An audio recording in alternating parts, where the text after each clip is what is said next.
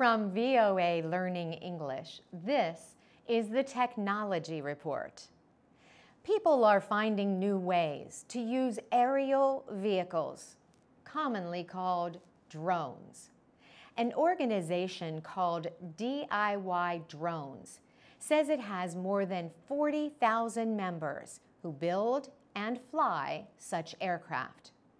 Rescue teams, police, and others are developing new uses and technology for drones. But what seems like a good activity for one group may seem like a threat to another.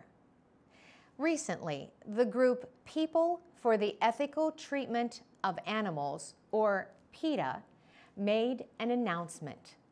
The group said that it was negotiating with a drone manufacturer. PETA President Ingrid Newkirk says often drones are considered unmanned killing machines. But she says her group believes they can also be used to save lives. The PETA website says the group would use drones to record cruelty to farm animals and illegal hunting methods. The website says this would help enforce animal protection laws.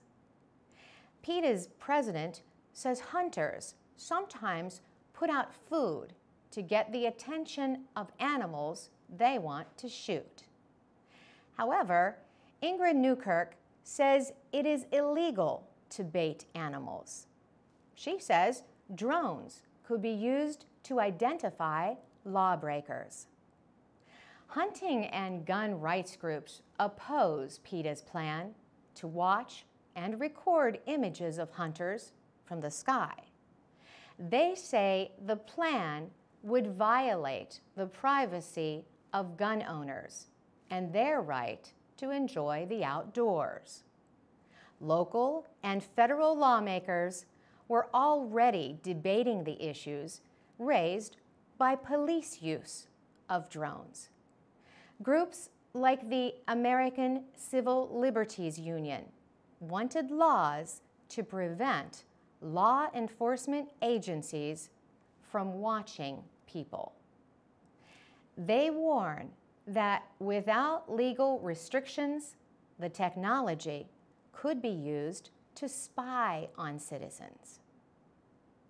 For VOA Learning English, I'm Carolyn Presutti.